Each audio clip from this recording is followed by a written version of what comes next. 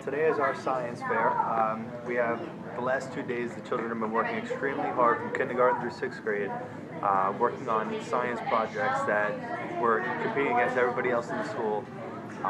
The winning projects that the children have from today's experience and from the judges coming down are projects that are going to be representing our school in the Brookhaven National Laboratory 2013 Science Fair.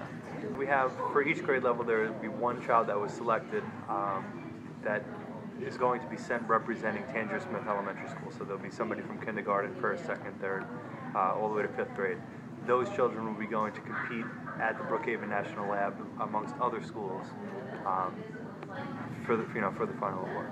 I would say approximately 700 to 800 students are in the school that participated.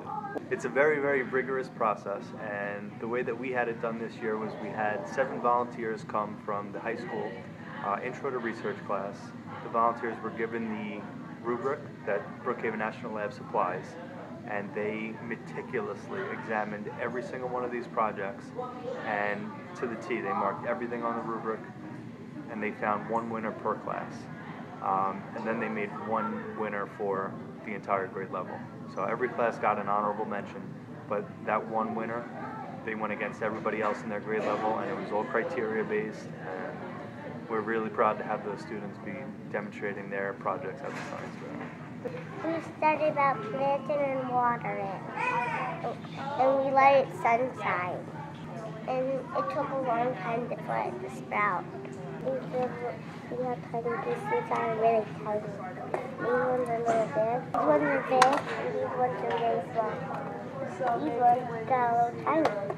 And these ones are huge. These ones are bigger. These are sunflowers. Carrots, watermelon, sunflower. I am beyond excited. I got the letter sent home. I actually have it with me. And when I opened up my daughter's folder, I get this letter, and I'm like, uh-oh, it's addressed to me, and then it says, "Dear Ashley, congratulations, you're the first place winner." And my daughter really, we were going through some books and trying to figure out what to do for the science project, and my daughter saw this, and she's like, "Let's do it."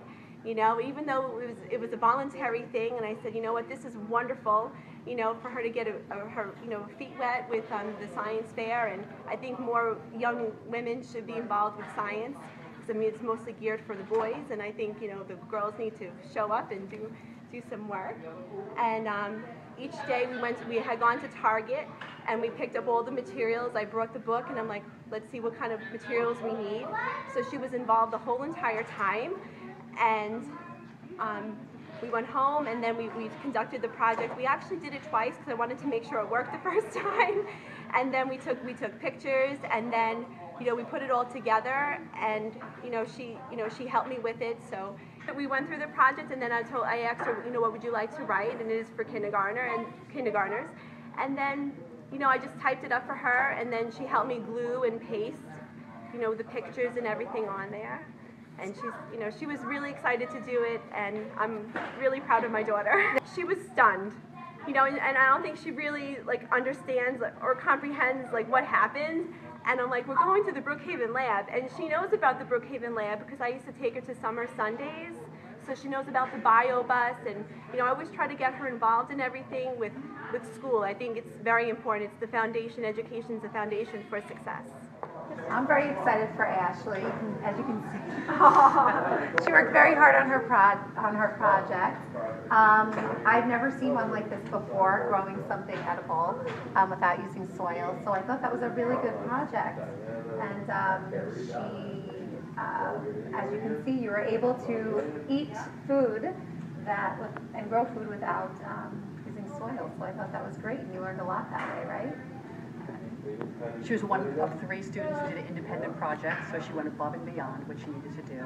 She stood in front of the class and she explained her project to the other kids, and she did it in a way that made us understand that she knew about her project, what her goals were, and we're very proud of her. The whole class did clap for her. We learned that she was the first place winner. Kindergarten. We are very excited for her to go to Brookhaven Lab and compete with all the other students who are also first place winners, and we'll hope that she comes home with the first place prize. I had to add salt to the water to make the egg float. We colored it with blue marker because it wouldn't work out with white. I noticed that the more salt I added to the glass of water, it made the egg float higher. Do fans cool the air? Research question. Does a fan really cool the air? Wind chill effect. The fan makes me very cool.